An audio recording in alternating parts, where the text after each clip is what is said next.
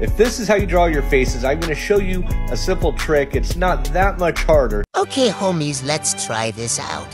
But it should make a big difference. Start by drawing your basic egg shape. Why do I always mess this up? Add our little ears here. Then we're going to draw some big bushy eyebrows. Like Kinda has an alien head, ignore it. Then we'll draw a little triangle for the nose, a little dot on both sides. This is the only part I did right. I'm trying.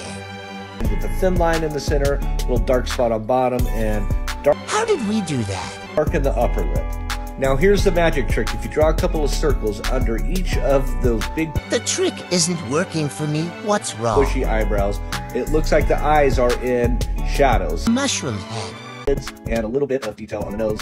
Ignore his big ears, please. Be nice, guys. Leave it just like this. I had to give him a hat for his cranium. If you want to learn more tips and tricks, you know what to do. Thoughts? Did I do it right?